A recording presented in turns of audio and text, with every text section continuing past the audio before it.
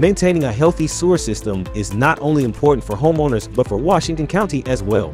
Sewer backups can cost homeowners money and damage the county's drainage systems. So, what can you flush down the drain? Toilet paper and human waste. That's it. Now, let's talk about flushable wipes. Despite their name, they're not as flushable as you think. When they go down the toilet, they don't break down like toilet paper.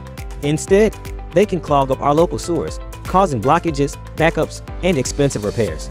Items such as wipes, cat litter, feminine products, diapers, pharmaceuticals, and cooking grease should go in the trash, not the toilet. By doing this simple act, you're helping keep our county clean and our sewers clear. It's a small change that makes a big difference to help keep Washington County sewers flowing smoothly. Please think before you flush.